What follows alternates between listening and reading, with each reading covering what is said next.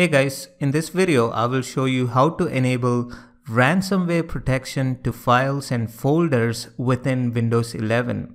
But enabling ransomware protection in Windows 11 requires that you set up OneDrive for your Windows 11. And I'll tell you why you require to set up OneDrive. Let me show you how to enable the ransomware protection in Windows 11. Click on Start button and go into Settings. Type Windows Security in the search box and select that. You can see under Virus and Threat Protection, it shows OneDrive has not been set up yet. I will click on Set up OneDrive. I will type in my email address and click Sign in. I will type in my password and click Sign in again. You can see it says that my OneDrive folder is here, which is C drive, users, my name, and OneDrive folder. If you need to change the location of your OneDrive folder, you can click Change Location and select a folder. I'm going to click on Cancel and click Next. You can back up your folders to OneDrive. By default, it is going to select my desktop folder, documents, and pictures. And I will show you how you can add the additional folders into your OneDrive. I will click on Continue. If you need additional space on your OneDrive, you can click on Go Premium and pay the additional fee for the additional storage of 1 terabyte, or you can click Not Now. So I'm going to click on Not Now. It will show some basic information about how you can use your OneDrive, so keep clicking Next. I will click Later for the mobile app. Click on Open My OneDrive folder to show your OneDrive folder. In here, you can see all the folders and files in your OneDrive. I'm going to close this out and open Windows Security again. And you can see I no longer have the Setup OneDrive message. So I'm going to click on Virus and Threat Protection. Down here, you can see Manage Ransomware Protection under Ransomware Protection. I will click on that.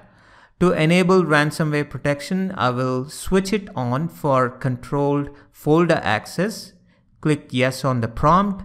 Now to see the folders currently being protected, click on Protected Folders, click Yes again. So these are the default folders here that are protected by default.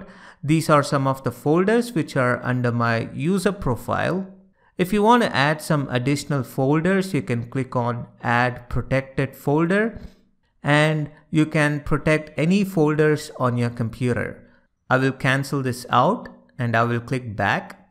So basically the ransomware protection in Windows 11 will back up your protected folders from your computer to your OneDrive account. In case of ransomware attack, you can restore your protected files and folders from your OneDrive. You can also view the block history, or you can allow an app through controlled folder access. So if I click on block history, you can see all the latest protection actions and recommendations from Windows Security. Currently, it is filtered by block folder access. And if I click on this filter, you can select the additional search filters such as recommendations. And if I click on that, it will show me some additional recommendations. It says that I need to sign in with Microsoft for enhanced security and other benefits. And it also says that the setting to block potentially unwanted app is turned off.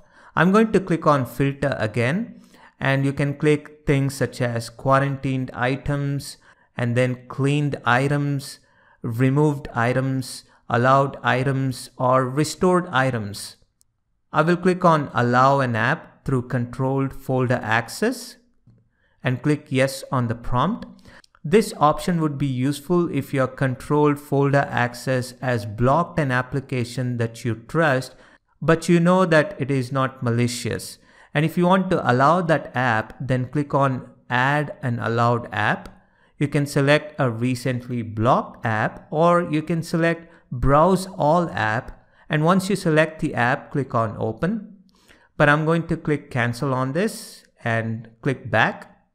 Alright, this is how you enable ransomware protection and add the folders that you would like to protect. I hope this has been informative to you. If you like this video, click the like button, and for more videos like these, please subscribe to my channel.